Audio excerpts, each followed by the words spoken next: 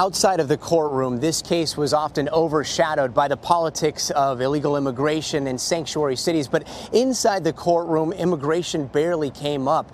The defense focusing on evidence they say showed that this was an accident. But this morning, Kate Steinle's father saying that he was shocked by this verdict and justice was not served. The fate of Jose Garcia Zarate was read in front of a packed courtroom. Not guilty on the most serious murder charges, guilty of one secondary charge, felony possession of a weapon. The verdict that came in today was not one we were hoping for, but I think it's unequivocal. Both sides gave it their all. This jury's verdict should be respected. They heard the evidence. They deliberated as a group. They heard readback testimony. In the summer of 2015, 23-year-old Kate Steinle was shot in the back while on a walk with her father along San Francisco's popular waterfront pier known as Embarcadero. Police arrested Garcia Zarate, a homeless felon and an undocumented immigrant who had been deported 5 times.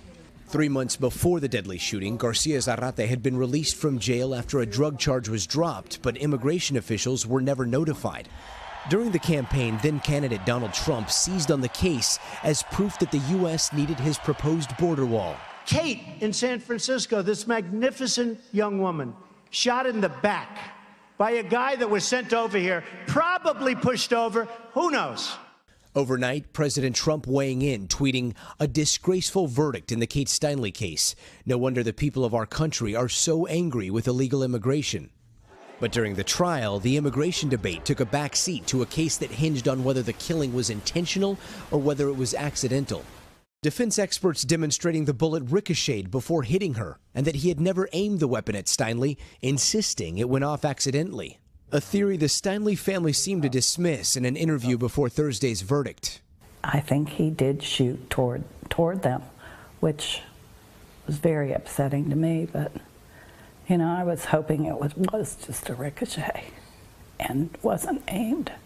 Now anger and politics once again surrounding the family's heartbreaking loss. We somehow or another amazingly got caught up in immigration and Trump. This was the death of my daughter. Nothing's changed except Kate's not here.